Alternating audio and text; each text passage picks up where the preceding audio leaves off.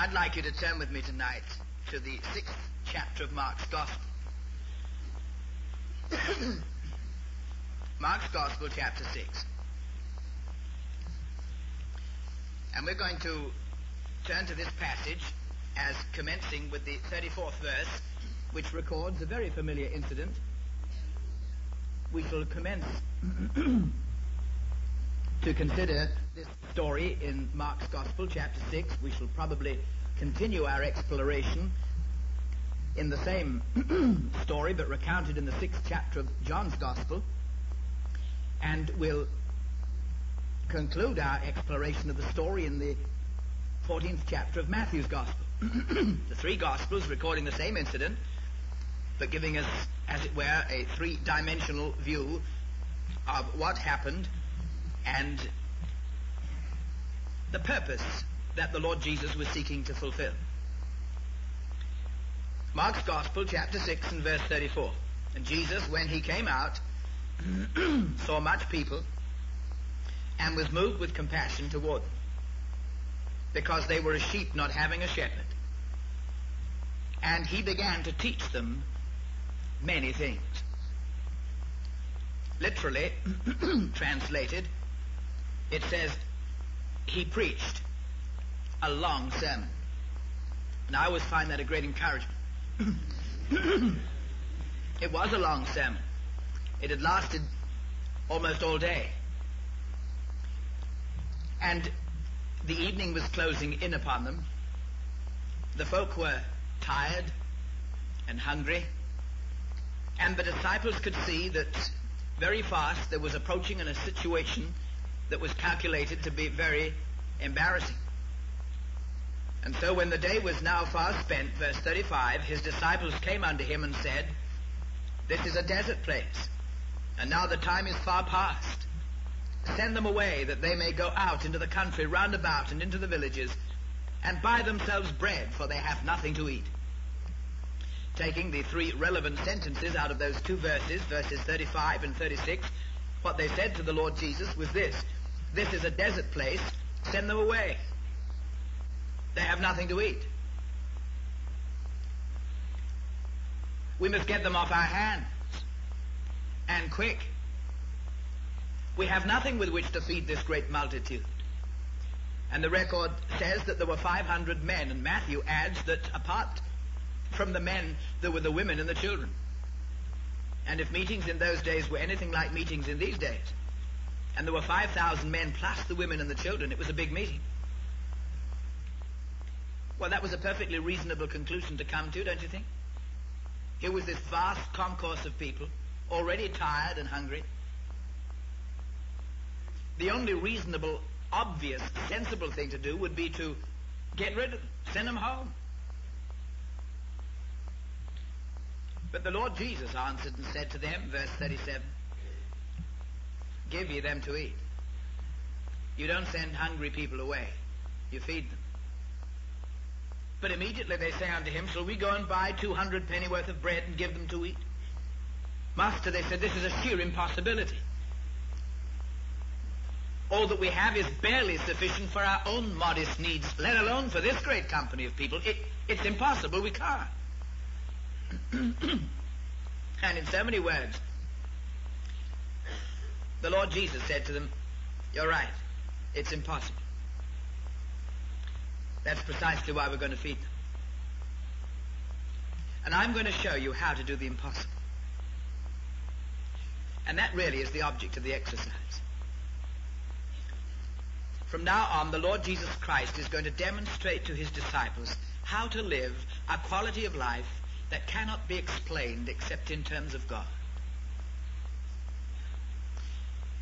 Are you a Christian? I think most of you will understand what I mean by that question. You know, I'm not asking whether you're a church member of some particular religious organization. You know that I'm not asking you whether you were born in the United States as opposed to the heart of Africa. I think you understand what I mean when I say, are you a Christian? What I mean is this: are you converted? Have you repented toward God and humbly received Jesus Christ as your Redeemer? Do you know that though you never deserved it, your sins are forgiven because he died for you upon the cross? And are you fully convinced by the witness of God's Holy Spirit to your spirit that he, God the Holy Ghost, has come back to indwell your redeemed humanity as the seal of your redemption, to demonstrate the fact that for his dear sake, Christ who died for you, your name has been recorded in the Lamb's Book of Life and numbered amongst those for whom Christ died and who has been accepted in the Beloved? I think you understand what I mean when I ask you, are you a Christian? May I assume that you are? It isn't a safe assumption.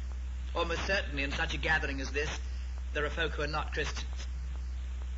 And in saying that, I don't challenge their sincerity, nor the zeal and earnestness with which maybe some of them go to church regularly, even read their Bibles and pray. But maybe you're still hunting, seeking, questing, to come to that joyful place of assurance that enables you to partake of all the good of that for which Christ died upon the cross and rose again from the dead. So although it wouldn't be a safe assumption that all here tonight are Christians, may I assume it for the moment? Then as a Christian, what quality of life are you living? Is it a quality of life that can be explained in terms of you? Or is it a quality of life that can only be explained in terms of God? Somebody has rightly said that for you and for me to live the Christian life is not difficult. It's a sheer impossibility. Have you found that out yet?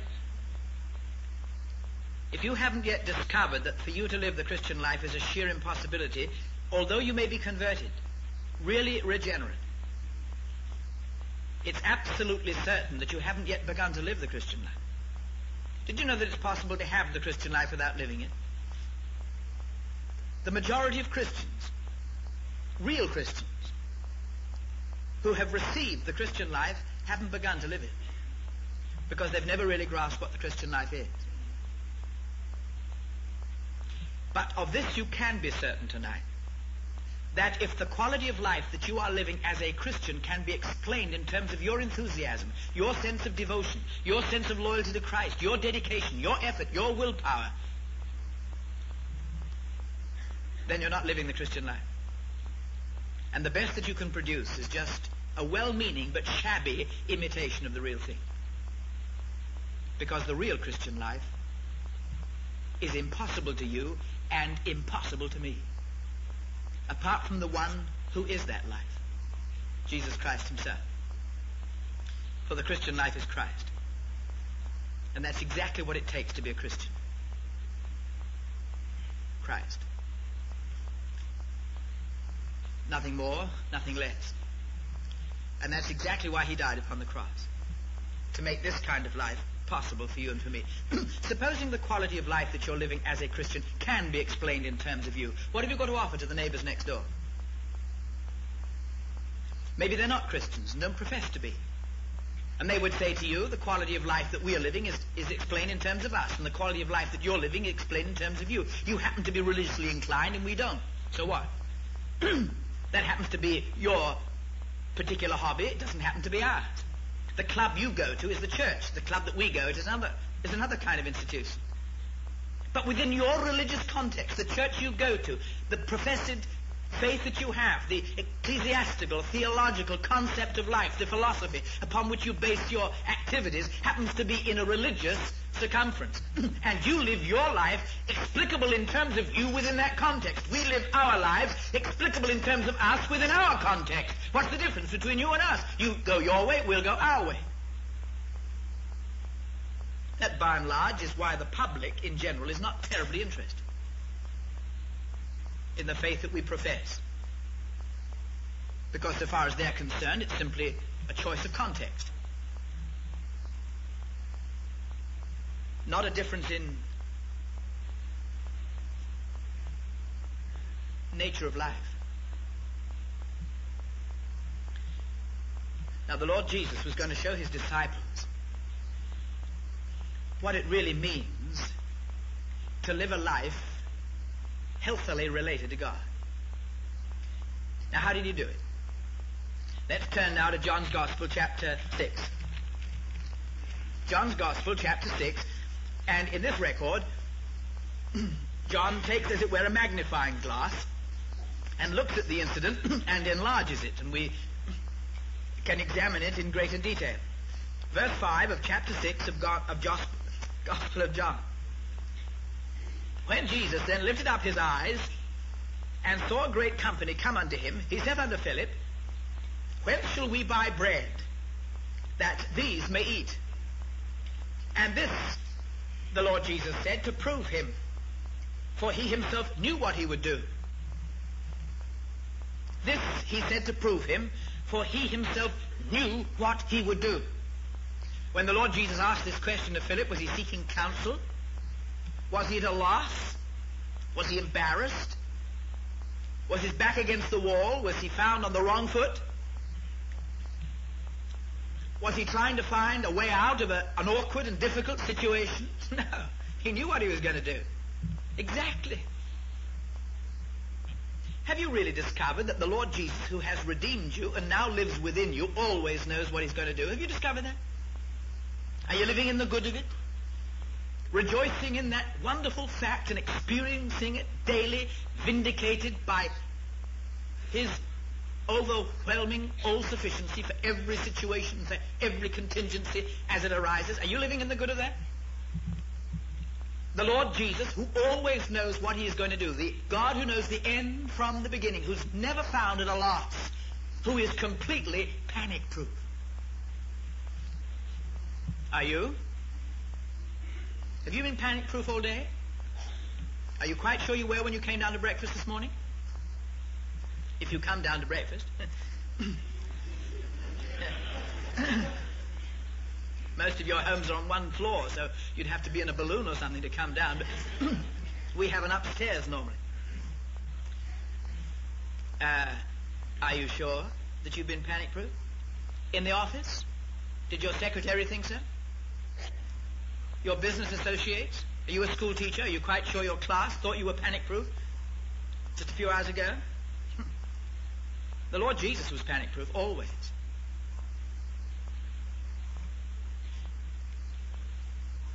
Unhurried, never in a stampede. Because you see, if you know exactly what you're going to do, you never panic. And the measure in which you are enjoying the life of Jesus Christ will be the measure in which you never panic. Remain inwardly, utterly unhurried. Or you may have to run sometimes if you're nearly going to miss it. But inwardly you're unhurried. What's the quality of life that you're living? No, Jesus Christ wasn't at a loss. Then why did he ask this question? Maybe he wanted to know something about Philip. No, he didn't. Didn't want to know a thing about Philip for one good reason. He knew all there was to know. And he knows all there is to know about you. Everything. Constantly in the Gospels we read that the Lord Jesus answered the unspoken thoughts of friend and foe. He knows every thought. Who discerns every thought and intent of the heart. There's nothing that's passed through your mind while I've been talking to you for the last few moments that hasn't been read and recorded by God.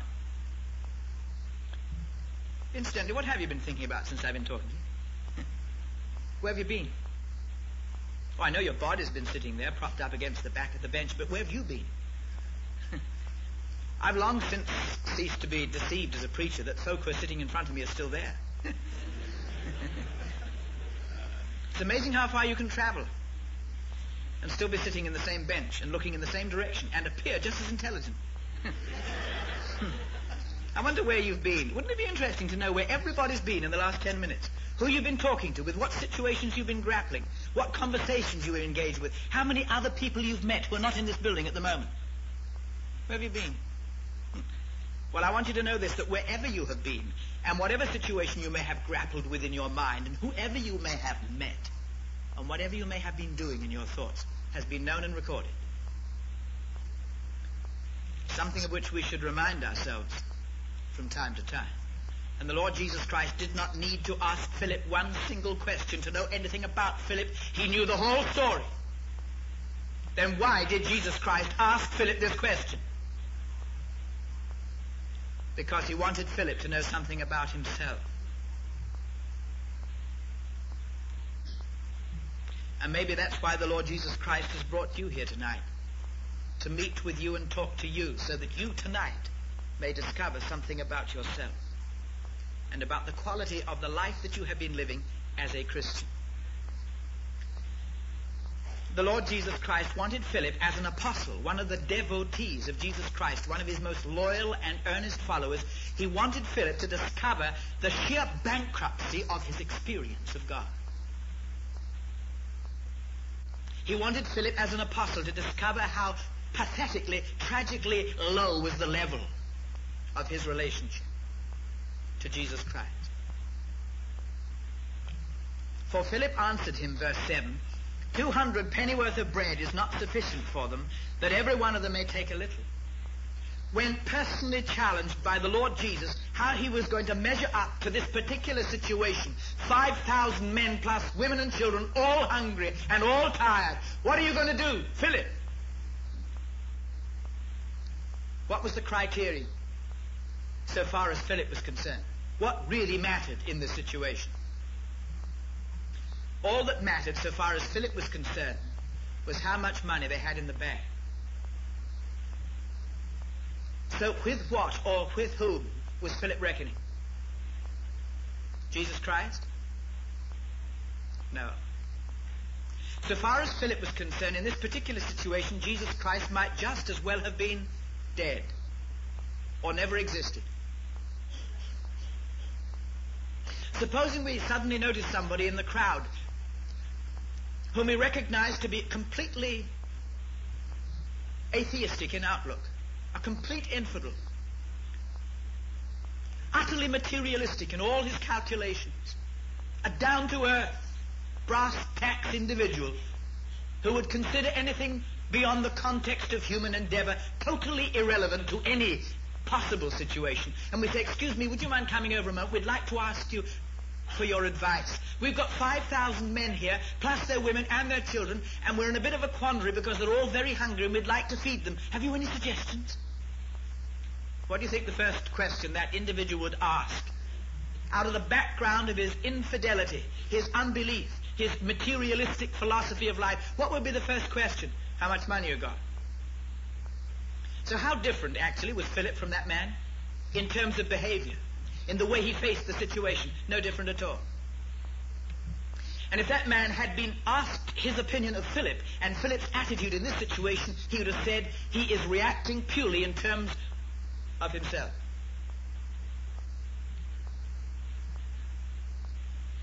His attitude, behavior, and reaction to this situation is explicable in terms of Philip as a man in the context of human resources.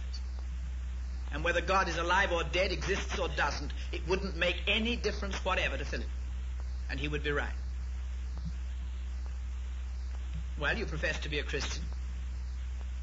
You say that the God you serve and love is an almighty God, that he indwells your humanity, that you have dwelling within you the Holy Spirit of the living triune deity who created the universes, threw them into space and holds them there by the word of his power. Would you tell me today, as you think back even over the past few hours alone, the past 24 hours, at most the past 7 days, just how far in the various situations that have pressed in upon you, circumstances that have pressed in upon you, just how far have you reckoned with Jesus Christ? How far haven't you reckoned with Jesus Christ? How far have you grappled with those situations on the basis of what you are and what you have, the material resources, the friends, circumstances, all explicable apart from God, apart from Jesus Christ? Let's all examine our own hearts tonight.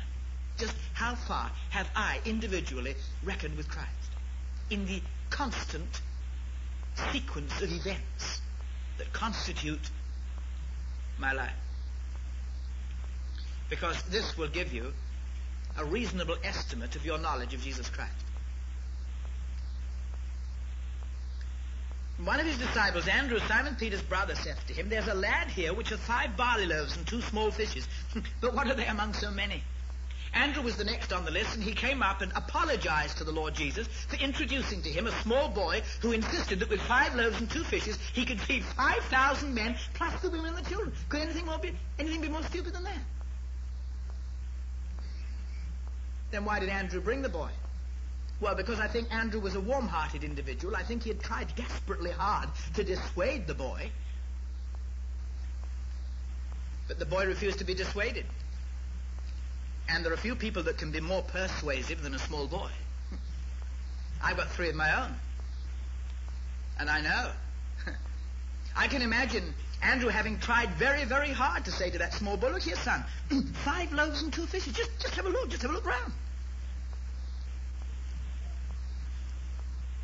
5,000 men it might go round, but plus the women and the children.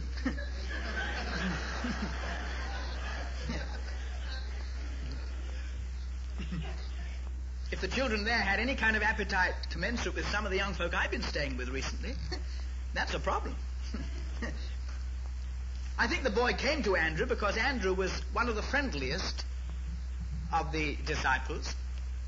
There's no recorded miracle that he wrought. There's no recorded sermon that he preached. But he did have a reputation for bringing people and things to Jesus Christ. It seems that folk could come easily to Andrew. Sometimes I say he must have had a face like a doormat that said welcome on it. Some folk go around and wonder why nobody ever comes to them, because they've got faces like a notice on the door, beware of the dog. But Andrew was friendly, and it may be he just smiled at the kid or punched him in the tummy as he poured, show he was friendly. Best way to make friends with a boy is always to hit him. He understands the language.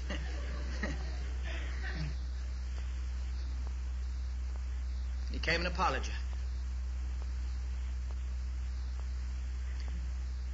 I can almost imagine the kind of conversation that went on between that boy and Andrew.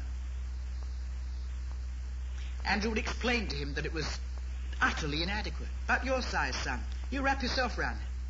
I'll tell the master. He'll be pleased. I'm sure he'll appreciate it, but I don't think we ought to disturb him. You see, he's preaching. 5 loaves, you see, son. And that boy, maybe it looked almost indignantly into Andrew's face, and he'd say something like this. He said, I don't mind whether it's 5 loaves, or 50 loaves, or 500 loaves, or 5,000 loaves. That's not the point. Take me to that man. He'd learned the principle of living a life utterly inexplicable, without explanation, except in terms of God. You see, because Philip, the 200 pennies were all important, Jesus Christ was completely unimportant. Because to Andrew the 5 loaves and the 2 fishes were all important, Jesus Christ was totally unimportant. Because to that small boy Jesus Christ was all important, the 5 loaves and the 2 fishes were totally unimportant. That's why the Lord Jesus knew what he was going to do. Because he knew that in that great crowd, unsung, unrecognized, there was one small boy who, in the simplicity of his heart, he was no theologian, he didn't claim any scholarship, he didn't pretend to be a great philosopher, but in the simplicity of his heart, he had entered into a faith relationship to Jesus Christ that made everything possible through the God of the impossible. And Jesus Christ could accomplish with what that small boy could present to him in that attitude of mind towards Jesus Christ, what he couldn't possibly begin to accomplish through his own disciples. That's why they were in such sore need of this instruction. But he knew what he was going to do. And what did he do? He took that boy's loaves and fishes and wrought the miracle. It's always a thrilling story, this one to me, because it means if he knew what he was going to do, that boy was known to Jesus Christ long ever before Andrew spoke to him. And almost certain in every meeting of such a character as this, tucked away somewhere, there's a person, maybe just a small boy, girl, or man or woman, utterly unrecognized, unknown. Nobody's ever credited them with any particular capacity or any particular promise. But Jesus Christ knows that boy. He knows that girl or that man or that woman. And he's got the whole glorious program already mapped out in his mind, what's going to be accomplished, because that unknown individual has already begun to grasp the principles of a life that defies explanation, except in terms of God, which is the normal Christian life. Well, how did the Lord Jesus do the miracle? Because remember, he's trying to teach his disciples how to do the impossible. Verse 11, Jesus took the loaves, and when he had given thanks, he distributed to the disciples, and the disciples to them that were set down, and likewise to the fishes as much as they would. When they were filled, he said unto his disciples, gather up the fragments that remain, that nothing be lost. Therefore, notice very carefully the wording, they gathered them together and filled 12 baskets with the fragments of the 5 barley loaves. There's no question of doubt left to us in the record that the 12 baskets were filled with the fragments of the 5 barley loaves, which remained over and above unto them that had eaten. I simply mention that in passing because there are some very, very, very, very, very clever people, you see, who would explain to you that there's no miracle involved here. It was simply that the boy shamed everybody else, and when he stuck his hand in his shirt and pulled out his own packed lunch, everybody else was so ashamed of being so selfish that they hadn't shared theirs, that they all put their hands under their shirt and they all pulled out their packed lunch, you see, and everybody shared everybody else's sandwiches, and everything in the garden was lovely. And all they had to do was to go up and pick the sandwich bags up and put them in the basket. That's called scholarship. And you get a PhD for that. It's the key to the pulpit. But folk who happened to be there at the time weren't so easily convinced of such a simple solution. Verse 14, those men, the 5,000 of them, plus their women and their children, when they had seen the miracle that Jesus did, said, this is of a truth, that prophet that should come into the world. This is something that cannot be explained except in terms of God. And this obviously, manifestly determines who this person is.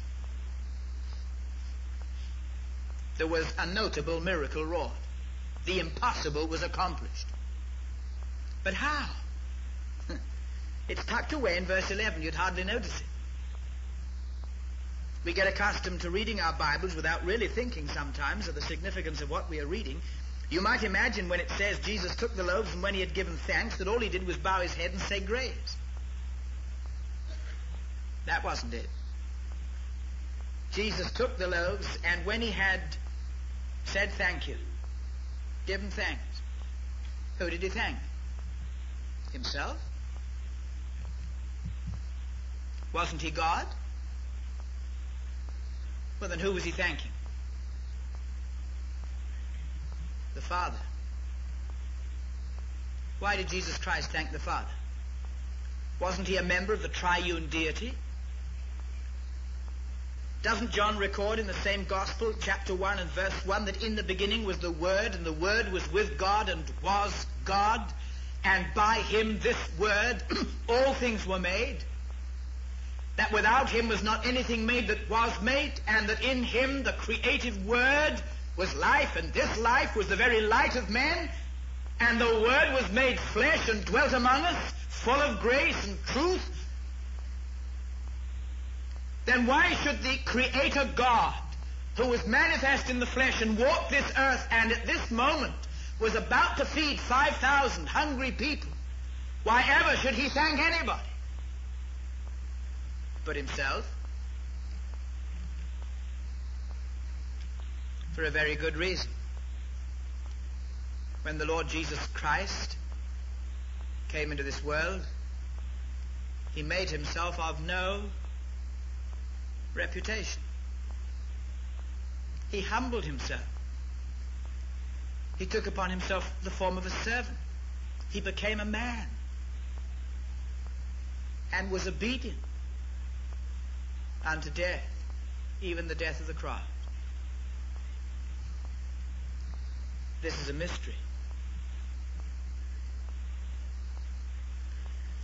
There is absolutely no doubt left to us in the Bible that the Lord Jesus Christ is completely one with the Father and the Holy Spirit in deity. Always God utter God. He never once repudiated the fact that he and his Father were one. But although the Lord Jesus Christ is God, was God, and always will be God, when he came to this world, he didn't come into this world to be God. Had he done so, nobody would ever have seen him. Because John's Gospel, chapter 1, verse 18 says, no man hath seen God at any time. The only begotten of the Father, he hath declared him. If Jesus Christ had simply come into this world as God, to behave as God, nobody would have seen him. God is a spirit. And they that worship him must worship him in spirit and in truth. But when the Lord Jesus Christ came into this world, although he was God, he came to be man, and so was God and was man at one and the same time. But although he could be God and be man at one and the same time, he could not behave as God and behave as man at one and the same time. Have you ever grasped that fact? For a very good reason. God is the only person who has the right to be self-sufficient. God is the only person who has the right always to be independent. God is the only person who has the right never to obey anybody. God is the only person who has the right at any time to please himself. But God, the triune deity, Father, Son, and Holy Spirit, created man to be dependent upon the Creator. And that man as the creature can only function as the creature, as the Creator intended the creature to function, so long as he, the creature, is totally, relentlessly, moment by moment, step by step, dependent upon the Creator. So that if the Lord Jesus Christ was to behave as man, and as man was intended by God to behave in dependence, he could not be dependent and independent at one and the same time. That would be a sheer impossibility. The amazing thing is this, that the Bible teaches us again and again, and from the lips of the Lord Jesus again and again, and particularly in John's Gospel, where he claims total equality with the Father, he constantly places himself in total submission to the Father.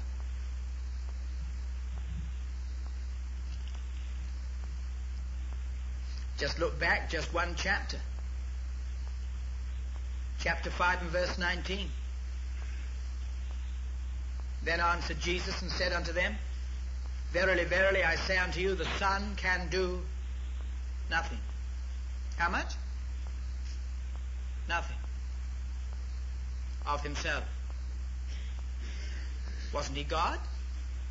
Didn't he create the universes? Yes. Didn't he throw them into space? Yes. Isn't he the one of whom it is said in Hebrews chapter 1 that now returned to share with the Father the glory that he had with the Father before ever the world was? Isn't it said of him that he upholds them at this moment by the word of his power? Yes. While you and I are sitting here at this very moment, there's only one person who is upholding all things by the word of his power. It's the Son. And yet when he was here on earth, he said the Son can do nothing of himself. Verse 30 of John 5. I can of mine own self do nothing. Nothing. Look in Romans chapter 15, verse 3.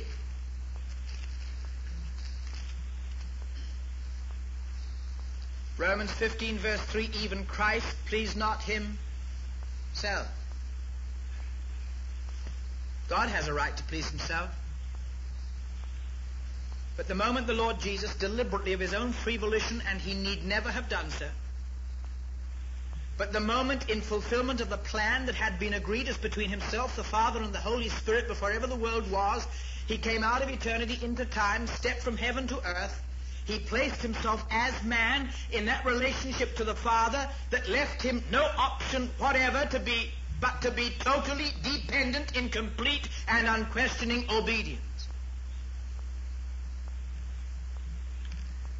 And that's why it says in Hebrews chapter 5 that he learned obedience. Even God had to go to school. You see, God had never obeyed before. God had to become a man to learn to obey. It's one of the characteristics of true manhood: obedience, submission, availability to God.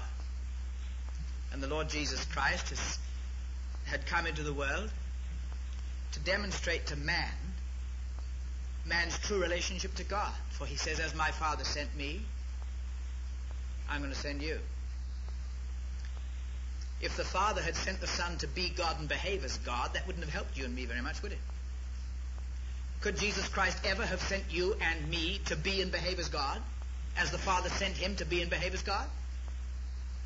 The Father sent him to be and behave as man, so that he, 33 years later, restored to his position with the Father, could send you and send me to be and behave as men. And what he's saying is this: I'm going to show you how you're going to behave later in your relationship to me. It'll be the way that I now, as man, am behaving in my relationship to my Father. And I want you to know this, that the office of man is to be totally available, completely submissive, and obedient to his God. And I agreed with my Father, and I agreed with the Holy Spirit, that I should come to this world, and though I am in complete equality with the Father and the Holy Spirit, I'm going to behave in your presence as though I were a perfect man. And I want you to watch me very closely. I want you to keep your eyes glued on me and see how I behave, because the way I behave is the way you're going to behave. As my Father sent me, I'm going to send you. See?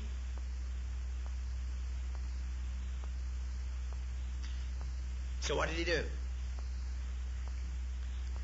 He said, Father, there are 5,000 men here, plus the women and the children. They're all very hungry. We've got 5 loaves and we've got 2 fishes. Thank you, Father. Then he began to break them. Who did the miracle? Who did the miracle? Look in John 14 and verse 10.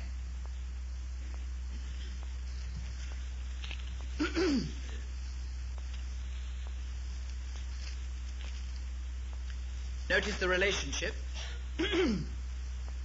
Believest thou not that I am in the Father and the Father in me? The words that I speak unto you, I speak not of myself, but the Father that dwelleth in me. He doeth the works. Who? The Father. He doeth the works. So who fed the 5,000? The Father, through the Son. Because the Lord Jesus was demonstrating how a man can do the impossible. How a man can be so available to God that God in that man can accomplish only what God can accomplish. Jesus Christ could have fed the 5,000 himself as God. He had the right to do it. He was God, but he refused to. It says in Philippians chapter 2 that he humbled himself. And that's why it says in Philippians 2, let this mind be in you, which was in Christ Jesus. You are to adopt this attitude toward the Lord Jesus that he deliberately, for your sake and mine, adopted towards the Father. And if you'll do that, he says, in the same 14th chapter of John, when I have gone back to be my Father, to be to you as men what my Father is to me now as man, you'll do the things that I do, and greater works than these. Simple, isn't it? He said, soon I'm going back to my Father. When my job's done, I'm going back, and I shall share with my Father again the glory that I had with him before ever the world was. Then what my Father is to me now, I'm going to be to you then. That what I now am to my Father, you will then be to me. It's a thrilling and a wonderful thing. It's tremendously comforting. It would be no comfort to me if I simply had to gaze upon Jesus Christ living and behaving as God and try to be like him. That would be a message of despair. But the thrilling and the wonderful thing is this. The Lord Jesus says, I'm teaching you to live on a basis that will make possible to you, by virtue of your relationship to me, what is possible to me now by virtue of my relationship to the Father. You see, all the illimitable resources of deity are available to the man who is available to all the illimitable resources of deity. everything that God is available to the man who is available to everything that God is. Understand? That's what Hebrews 11:6 says. He that cometh to God must first believe that God is, and that he's a rewarder of them that diligently seek him. All that God is available to the man who diligently seeks God who is. You see, the Lord Jesus, as utter man, was completely available to the utter availability of the Father to the Son. The Father was as available to the Son as the Son was available to the Father. There was complete identity. I'm in my Father, available to him. My Father's in me, he's available to me. And my Father is completely available to me because I am completely available to my Father. So I enjoy the Father and the Father enjoys me. And that's why in the activity of Jesus Christ there was absolutely no margin of difference between what the Father did as God and the Son did as man. So every act of Jesus Christ was an act of deity clothed with his humanity. How much are you enjoying Jesus Christ? How much is Jesus Christ enjoying you?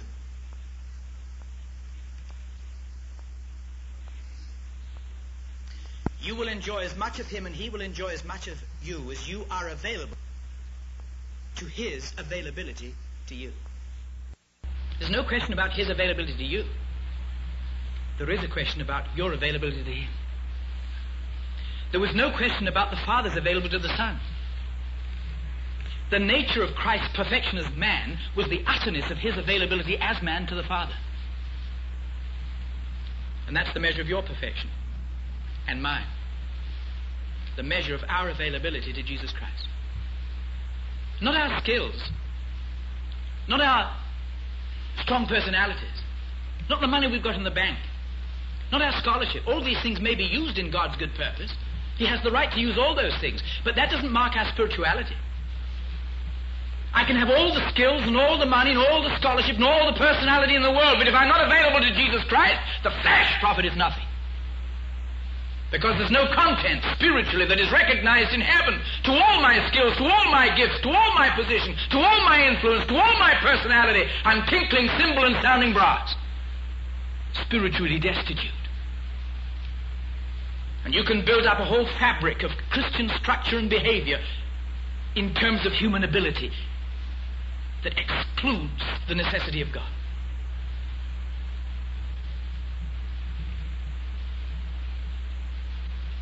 That's how Jesus Christ fed the 5,000. One another illustration briefly, without dwelling upon it, turn to John 11.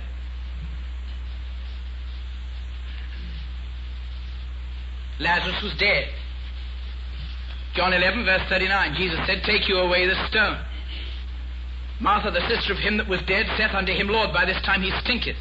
He has been dead 4 days. You can't do that. That's impossible. He stinks." And the Lord Jesus said, "Haven't you been learning anything? That I'm teaching you a quality of life that is inexplicable in terms of man, explainable only in terms of God."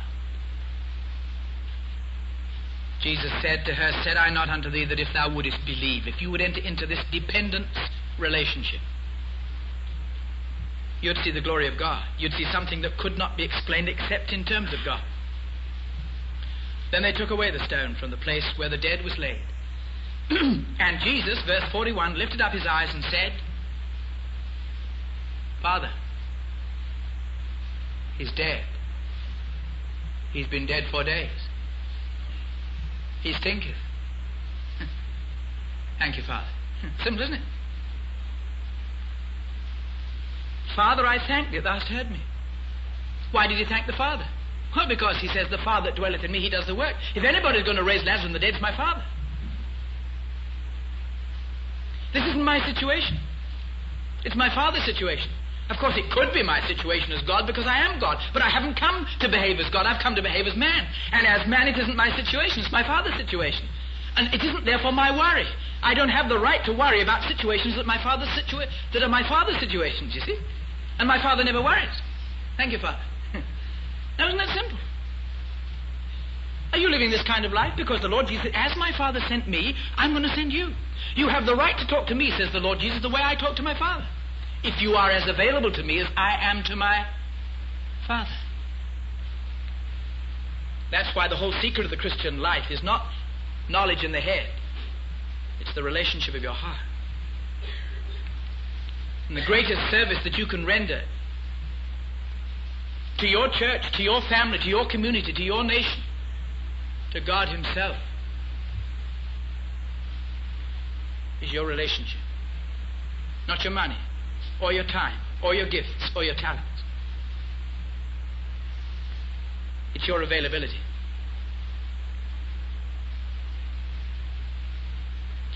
The greatest service that these lamps can render to the darkness of this room without light is their availability to the electricity.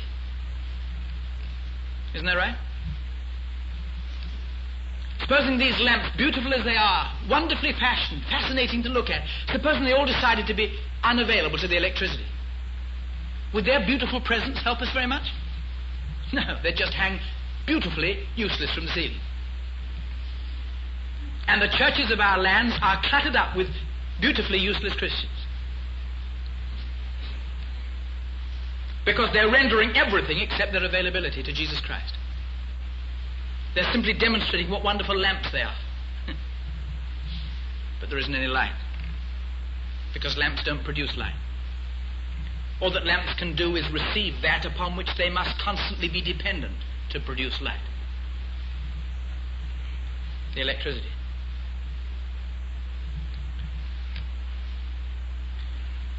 So the Lord Jesus looked up into His Father's face and said, Father, I thank Thee that Thou hast heard me. I knew that Thou hearest me always, because I'm always available to You, and therefore You're always available to me. But because of the people which stand by, I said it, that they may believe that Thou hast sent me, that I'm the sent one and You're the sender. They will believe that I'm the sent one and You're the sender when they see the activity of You, the sender, through me, the sent one. When they see me doing things that can only be explained, Father, in terms of what You are, though they think me to be a contemporary man born in Nazareth, just a carpenter at the bench, when they see You behaving through me, they'll know that You sent me. And when will your neighbors be convinced that You're a sent one? For Jesus said, as my Father sent me, I'm going to send you. He was the sent one of the Father, the sender. You and I are the sent ones of the sent one, Jesus Christ. When will the world be convinced of the sender, Jesus Christ, in terms of us, the sent ones? When it's as easy for Jesus Christ to act and behave through us as it was easy for the Father to act and behave through the Son.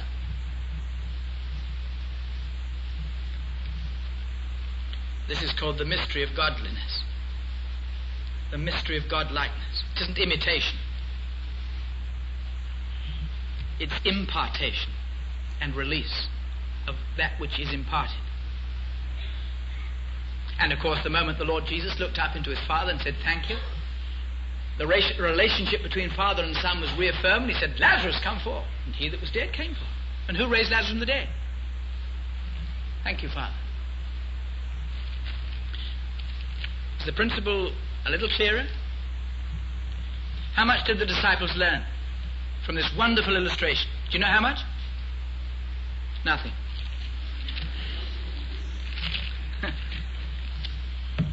I wonder how much you've learned tonight. Look back in Mark 6.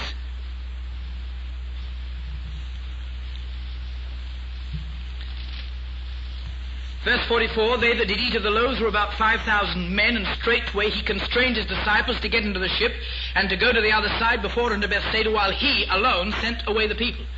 And when He had sent them away, He departed into a mountain to pray. And when even was come, the ship was in the midst of the sea, and He alone on the land. And He saw them, the disciples, toiling and rowing, for the wind was contrary unto them. Having fed the 5,000, having done the impossible, having demonstrated precisely what He set out to demonstrate, what do you think He did?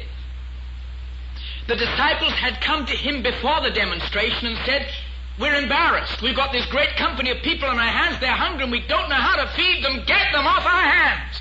And the Lord Jesus said no. Fed them and then got His disciples off His hands.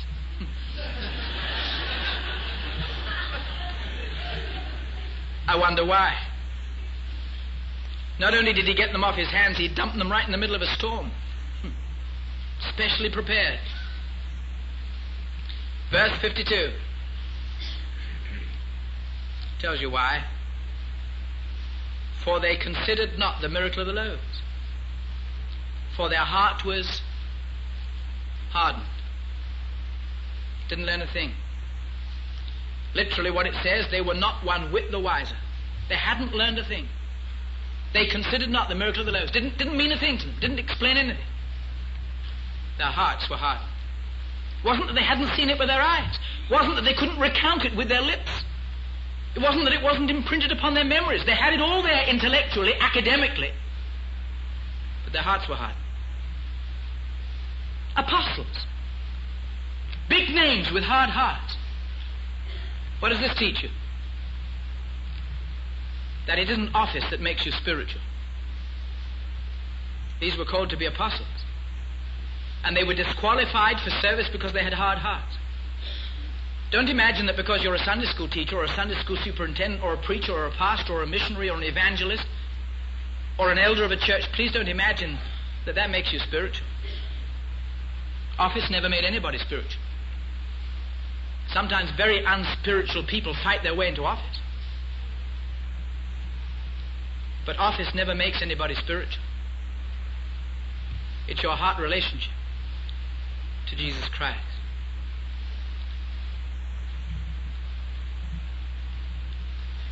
And the church is weighted down with big names who've got hard hearts. So the Lord Jesus had to begin all over again. What a patient teacher he was. If any of you think you ought to be discouraged at the kind of Bible class you've got, just think what kind of a Bible class he had. 3 solid years, never began to trickle in what he was at. Gave them a preview again and again, a panoramic foreshadowing of all that was to happen, delivered into the hands of wicked men in Jerusalem, to be delivered and done to death and raised again the third day. And they never grasped it until after the resurrection. When it all happened, it broke on their heads like a terrible calamity, like an awful nightmare. They ran for their lives and the first to deny him, almost within touching distance, at the gibe of a servant girl, just a slip of a girl, who was Peter, with curses and with oaths, denying that he ever knew him, like the Galilean fisherman he was. What a good thing it is that the Lord Jesus loves us, not for what we are, but for the end product.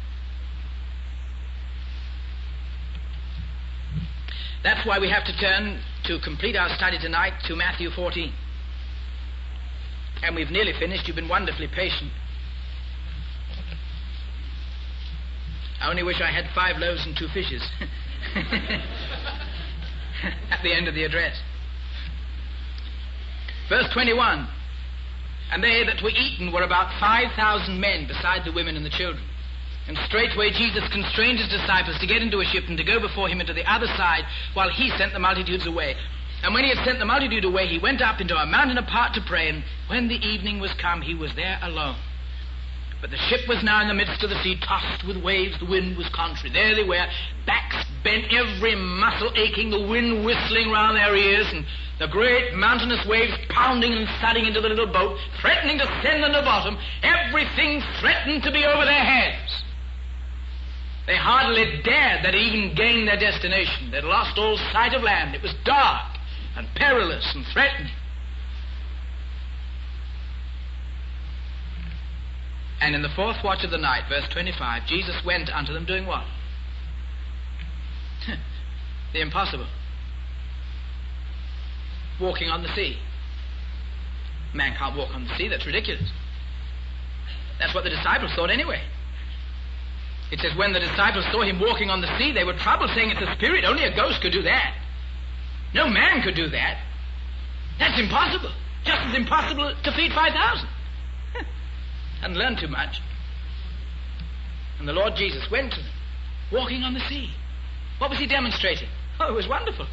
He was demonstrating that everything that threatened to be over their heads was already under his feet. You found that out yet? Are all the neighbors convinced that you've discovered the secret? Are your children convinced that you've discovered the secret of somebody who has under his feet anything that ever could threaten to be over your heads? If not, don't be surprised if they're not terribly impressed with your testimony.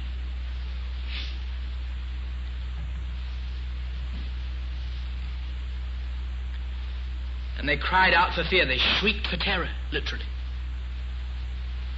And straightway Jesus spake unto them, saying, Be of good cheer. It is I. I am. Be not afraid. Stop being frightened. How was Jesus Christ walking on the water? Very simply. The Father that dwelleth in me, he says, he does the work.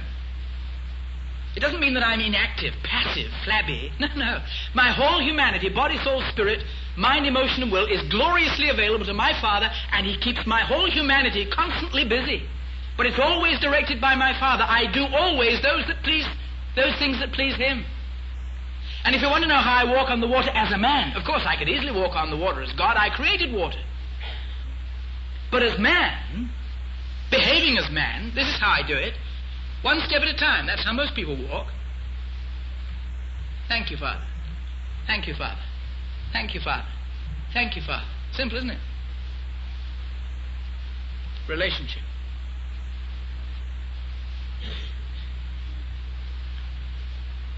And to his baffled and bewildered disciples, the Lord Jesus says, I am. I am. Can you have any more than that? Do you need to have less? I am. Not I was. Not I was. Don't try to bolster up your spirits by thinking what God did in the past. No, no. I am, present tense. Not I will be. Don't just hope against hope something will turn up and God will rise to the emergency. No, no, no. I am. The eternal present tense. I am for this very situation, now, at this moment, for the thing that baffles you at this moment, for the thing that threatens you at this moment, for the responsibility that is imposed upon you at this moment, for this problem now, this perplexity, now I am all that you could ever need, in whom all the fullness of the Godhead bodily dwells. I am. Stop being frightened. That's the Christian life. The Lord Jesus, in the mighty, glorious power of his resurrection life, indwelling your humanity and presenting you at this moment with all that he is. Does Jesus Christ live within you? Are you a real Christian? If I were to say to you, does Christ live in your heart? And you'd say, yes, indeed, he does. Well, then how much have you got if Jesus Christ lives in your heart? Everything. Can you have more? No. Do you need to have less? No. Well, stop being frightened. Seems to be the obvious thing, doesn't it? If you have in the person of the Lord Jesus living in you at this moment, what are you going to be frightened about? I am. Just stop being frightened. And verse 28, Peter answered him and said, Lord, if it be thou, if you are, bid me come unto thee on the water. Master, if this is true, that if you are, then put under my feet what is already under your feet. And I can see the smile breaking on the face of the Lord Jesus. And he'd say, Peter, that's all I've been waiting for. It's just beginning to twig.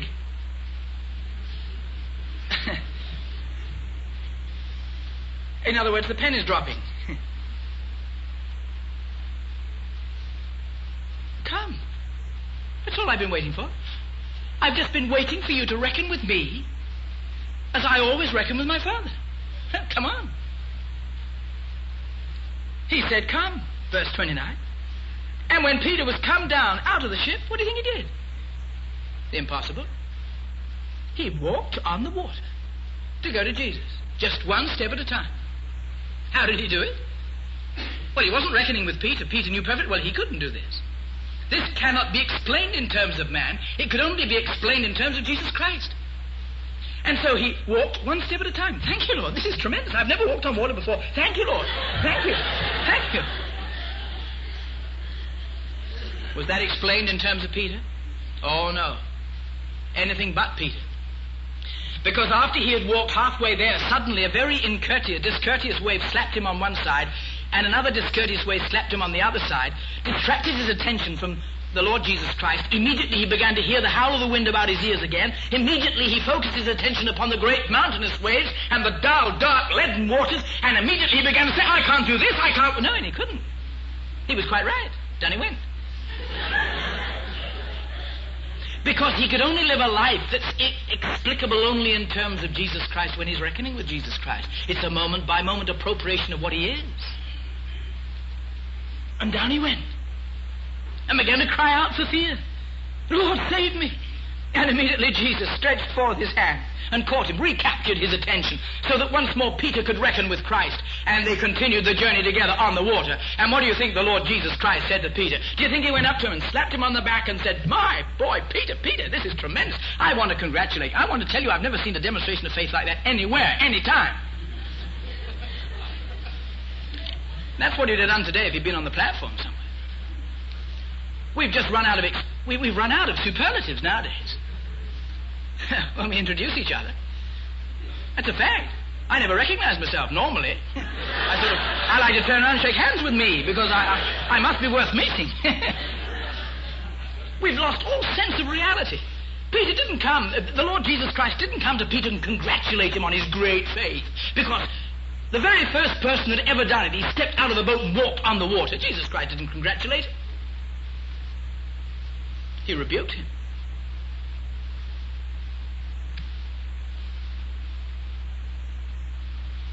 He said, "O thou of little faith,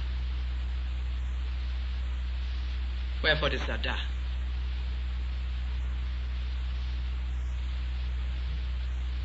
There was nothing clever about walking on the water, Peter. All you had to do was to reckon with me. The strength of your faith, Peter, is the object of your faith. It's always the strength of your faith. You can have all the faith in the world in a chair with a broken leg, but you'll still end on the floor. You can believe a man and he'll rob you of your last penny if he's a thief. The object of your faith is the strength of your faith. O thou of little faith. What's wrong with me, Peter? How you downgraded me. Aren't I adequate? I don't congratulate you. It's the easiest thing in the world for any boy, man, or woman to walk on the water if I tell them to come. And they'll reckon with me. But at least, Peter, you've made a beginning. And when they were coming to the ship, the wind ceased. And they that were in the ship came and worshipped him, saying, "Of a truth, thou art the Son of God." If you forget everything else that I've said to you tonight, will you remember this very simple thing? With all that threatened to be over their heads already under his feet, the Lord Jesus came on the water to his disciples, and he said, "I am. Now stop being frightened. Enter into all the good of what I am."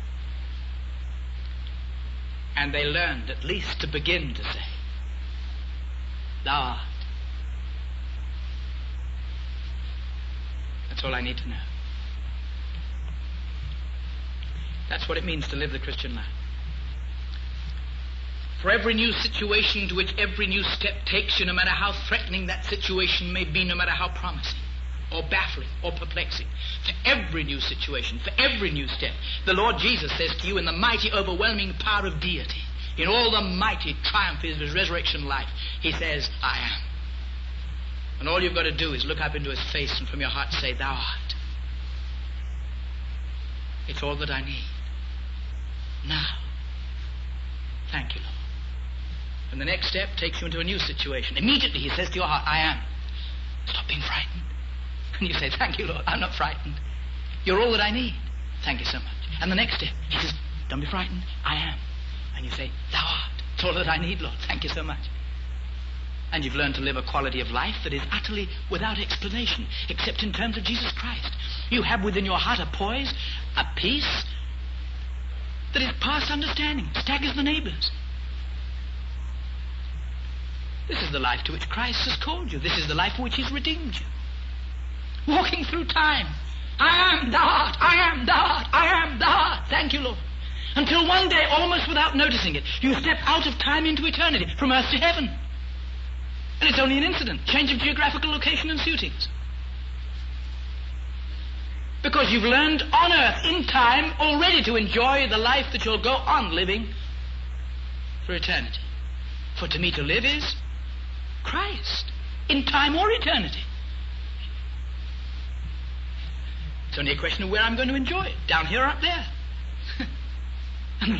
And Paul says it doesn't really matter to me. To me to live is Christ down here and die is gain. It's going on enjoying Christ up there. Now, isn't that thrilling? Isn't that wonderful? This is why the Lord Jesus shed his precious blood. This is why he died on the cross. Not just to get you out of hell and get you to heaven. No, that was simply the means to this end. I am come, said the Lord Jesus, you might have life and have it superlatively, more abundantly, right now, in time, on the way to eternity. Just this one last thing before we pray. You're not a Christian yet? You don't even know your sins are forgiven. You're some boy or girl and you've been brought up with Christian parents and you know the gospel inside out. You can recite John 3:16 and 50 other texts, but you're not a Christian. And yet something in your heart says, I need to be a Christian. Do you know what the Lord Jesus said to his disciples after he was risen from the dead and appeared to them as frightened men and women in that upper room? He said, behold my hands and my feet. That it is I am myself. Handle me and see. And they touched him.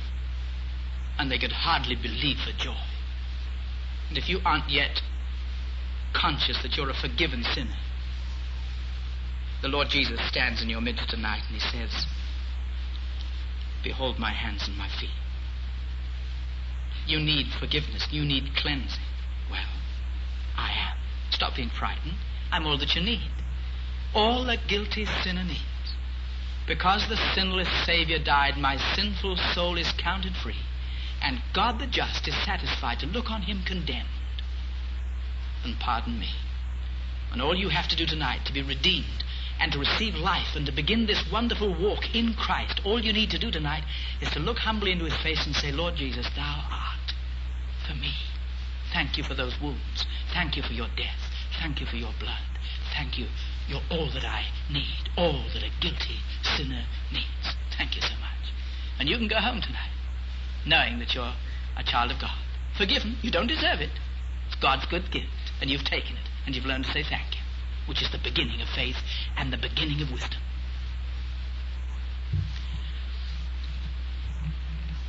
I'm going to make this very simple suggestion. I don't indulge too much in sort of invitations and altar calls. They have their place. They can prove useful sometimes. But it is wonderful sometimes also to close just like a big family. I often find folk come to me afterwards and I say, did you receive Jesus Christ? And they say, no, I didn't. Don't you want? And I say, yes, with all my heart. And you just wonder why ever they didn't. Because they know everything and understand everything. So I'm going to suggest this, that we pray together just like a big family. In two different senses. In the first instance, I'm going to lead you all in prayer, sentence by sentence, and I'm going to invite every single Christian who already knows, with assurance, that sin has been forgiven for his dear sake. And I'm going to ask you to help me help some boy, girl, or man or woman deliberately receive Christ tonight, without any embarrassment to them. Because I'm going to invite you to pray, and you're going to pray just aloud after me, sentence by sentence. Then if you're a boy or a girl or a man or a woman and you've never really entered by faith into the good of what Christ did for you when he died, you mingle your voice with ours as though nobody were here but just you and the Lord Jesus. Will you do that? And he'll receive you and he'll save you. You can go home rejoice. I'm not going to ask you to do anything more than that. When you get home, just get by your bedside and say, thank you, Lord Jesus. That meeting, I joined my voice with the others and I received you. And I want to thank you before I sleep tonight that you've redeemed me. Would you do that? Then we'll pause just for a few seconds.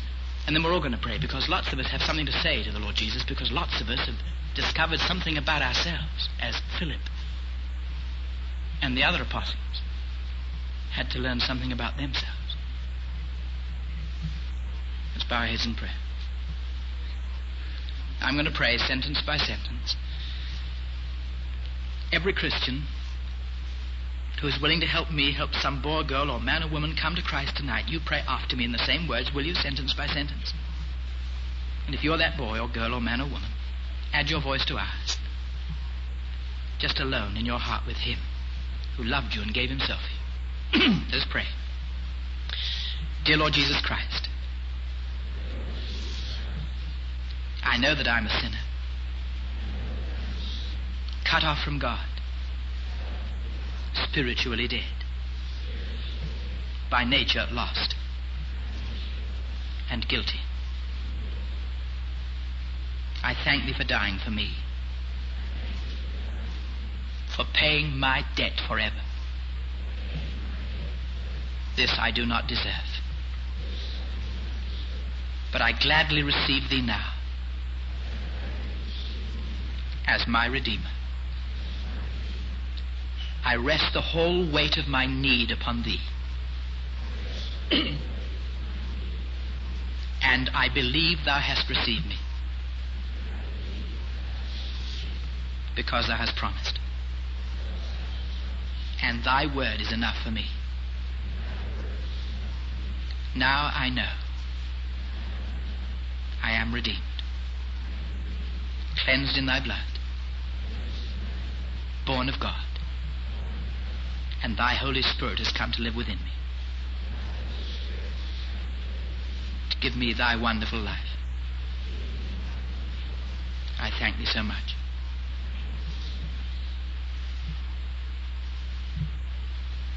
I'm simply going to add these few sentences now.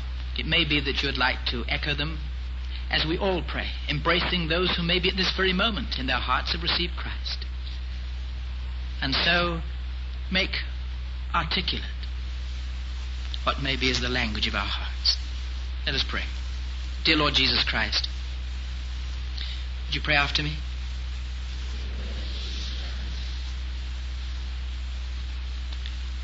I have received thee as my Savior.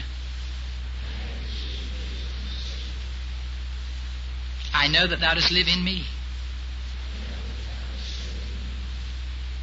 and I see now, if never before, that I cannot live thy life.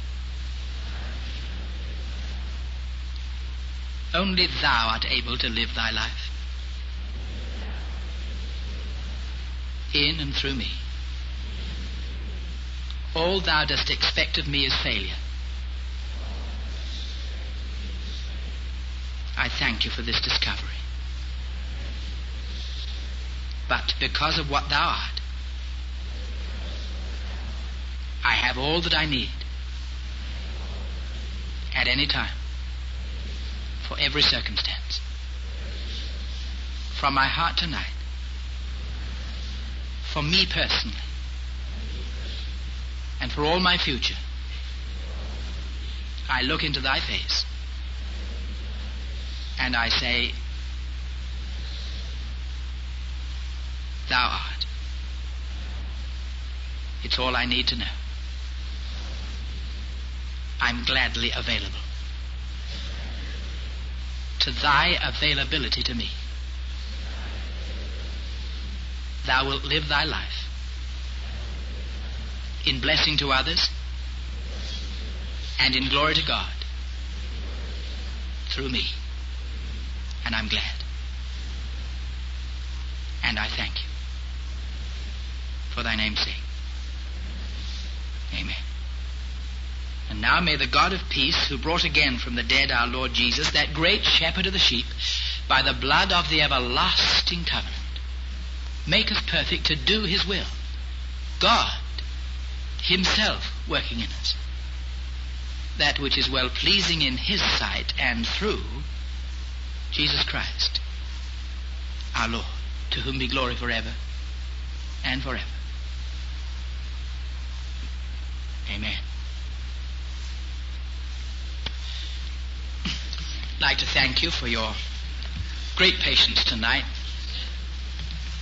It's been a great joy to be amongst you. I haven't spared you in time or substance. We had just this one opportunity.